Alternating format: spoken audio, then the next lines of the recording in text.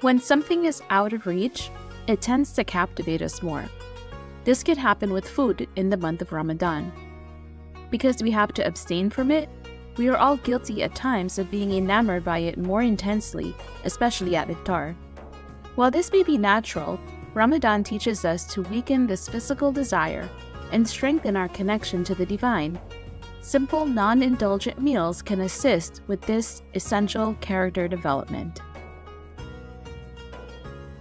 Eat a food that is dry, so he becomes accustomed to it in its purest form, occasionally for lunch or for supper, so that he does not think it must always be luxurious.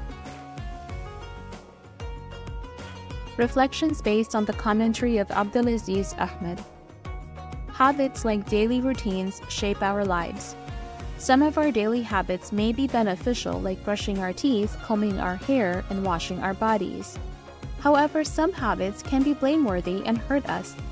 This stanza of the poem is advising us to be mindful of our daily diet. The emphasis is not so much on variety, but rather on the virtue of simplicity. When children are accustomed to luxuries, they may become averse to discomfort and chase only ease. Imam Ghazali said, "He or she should be made to enjoy giving the best food to others, and encouraged to pay little heed to what he eats and to be content with its coarser varieties." Imam Ghazali advises us to cultivate a spirit of giving and contentment with simpler meals for ourselves and our children. Let's prioritize simplicity, building positive habits in children, and mirroring the Prophet Muhammad ﷺ's teachings.